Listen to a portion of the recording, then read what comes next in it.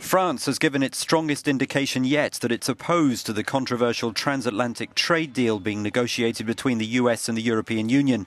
President Hollande said his country couldn't accept the accord as it stood now because France was against what he called free trade without rules.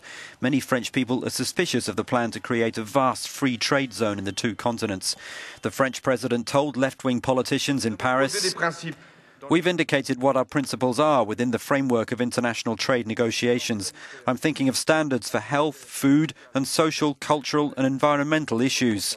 We'll never accept these essential principles being jeopardized for the sake of our agriculture, our culture, for reciprocal arrangements, for access to public markets."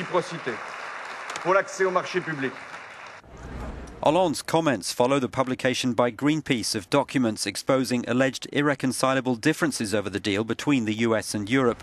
France has no veto over the deal, which the EU Commission is negotiating, but it could have influence in suspending the process.